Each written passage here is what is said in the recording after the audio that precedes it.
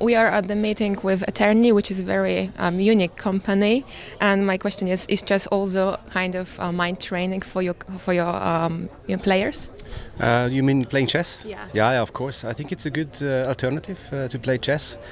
Keeps your ideas somewhere else, not in the ski jumping hill. And it's a brain training because you have to train a memory. It seems that those guys who are playing best in chess, they have a lot of numbers and letters in their head, and they know they can count many steps forward. This is also something that is important in sport, that you are able to anticipate how things will develop. So I think it's good to play chess every now and then. As this is a popular game in Norway? It's a really popular game in Norway because of Magnus Carlsen, who is the world champion in chess, of course. So in the last few years, since he has been world champion for the first time, it has been an extreme hype in chess. So I guess every kid is starting to play chess at the moment. Okay, and then some question about the competitions right now. Here we're in Oslo, and yesterday we heard that the competition will take place without any audience. In your opinion, it's a good, right decision? Well, we as a sport, we just have to accept what the Health Institute is telling us. It's a bigger thing than just saying that there is a virus going around. So we just have to accept the situation as it is and make the best of it. I think it's a very good decision to still let the competition go, because there's many spectators on TV. We can still sell our product to those people who are sitting in front of the TV. But of course it's not so much fun when there is no people in the stadium. But that's the situation. Everybody has to cope with it. We are not the only ones. There are other sports and other businesses are coping with this situation, with the virus. And that's something we just have to accept how it is. But even without the audience, do you think it's dangerous for your, for the media or players, ski jumpers?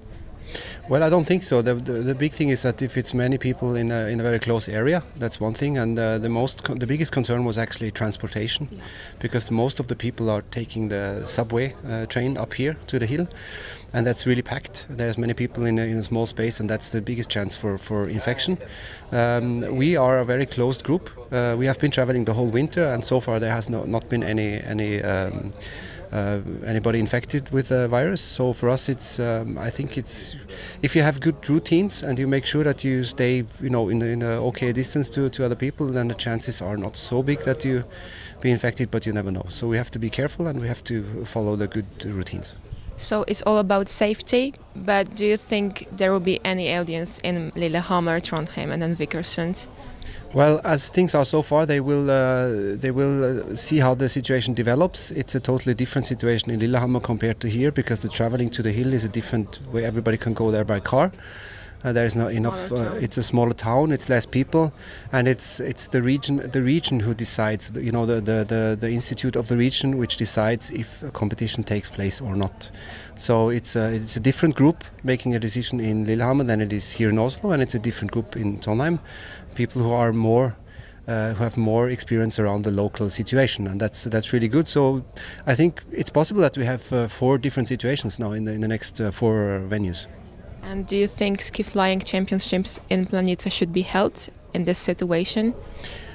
That's really hard to tell. Of course, we would like to have it. Everybody's keen on going to Planicy, so it's always a fantastic place to go with all the spectators and everything. But if it's not possible to have it with spectators, then the next best possibility for us is to have it without spectators, because of course we want to jump for medals this year.